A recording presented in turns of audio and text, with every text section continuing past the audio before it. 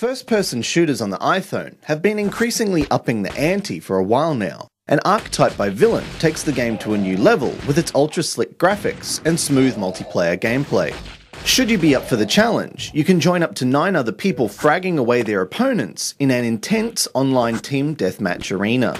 Those familiar with other first-person shooter titles will slip into Archetype's default setup easily. 2 analog sticks control your movement and aiming, while firing is handled automatically for most weapons. Melee strikes and grenade throws are handled by touching other interface elements such as the map or a corner icon. Players can only handle 2 weapons at a time, so despite locating the weapon switch button in the top corner, it's rarely required for all but the most hardcore of players. Visually, Archetype is stunning, even without a retina display, with a minimalistic interface that keeps the action front and center at all times.